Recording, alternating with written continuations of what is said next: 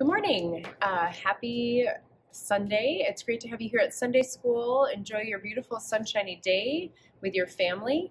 And today we're going to read about Daniel and the lion's den. And we also did a craft, like a sun catcher craft. So these are color crayons that you do the shavings, and it's basically between wax paper, and then you iron them and they melt. And then we glued popsicle sticks and then made a string so you can hold it up in the window and you could give it to someone special to you in your life. And update too, so next week there'll be in-person Sunday school. We'll be outdoors on the lawn and we're going to do lawn games and have fun outdoors. We will not be doing a Zoom session next week. We'll be in person, and it's our very last day of Sunday school. So make sure you check out our summer VBS, and then we'll be back in the fall, hopefully back in the building and doing classes and having all kinds of fun together. So thank you so much for listening and attending. We wish you well. Okay, so our story with Daniel and the lion's den. So Daniel is here, and he loved God. He prayed every day and tried to live as God told him to. He knew no matter what, God was with him. Daniel had this good friend named King Darius, and King Darius put Daniel in charge of lots of things. So people got jealous of Daniel and wanted to get him in trouble. So they're like, ha, ha, ha, we'll get Daniel yet. So the men tricked the king into making this law that everyone had to pray not to God, but to King Darius. And anyone who broke the law would be put in a den of lions. Wow.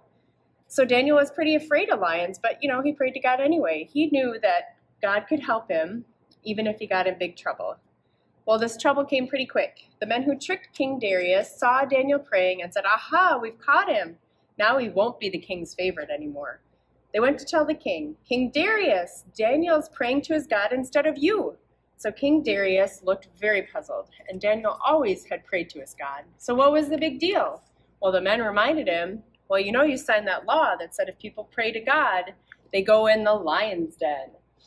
So here's all the lions, and then you have Daniel here praying. So when King Darius went home that night, knowing that Daniel was in the lion's den, he was very worried for him, and he thought, I hope God helps you, Daniel.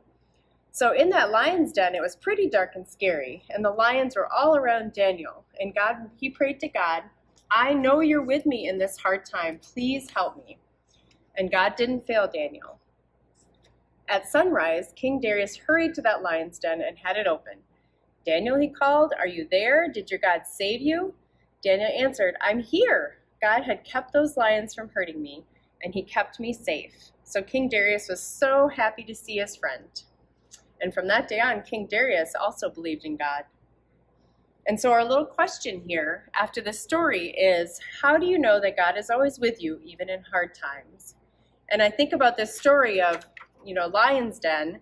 Like there's not lions in a building next door here, that are tempting us or could hurt us or scare us. But we may have things that are hard and scary in our lives, like getting up in front of the class and talking, or when you get on your phone or you get on YouTube, like what you're watching or how much you're watching of things.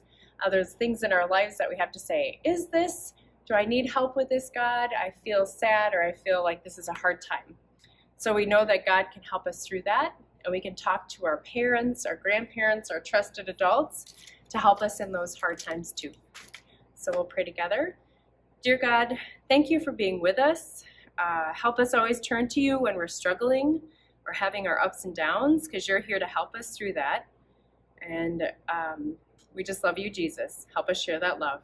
Amen. Take care.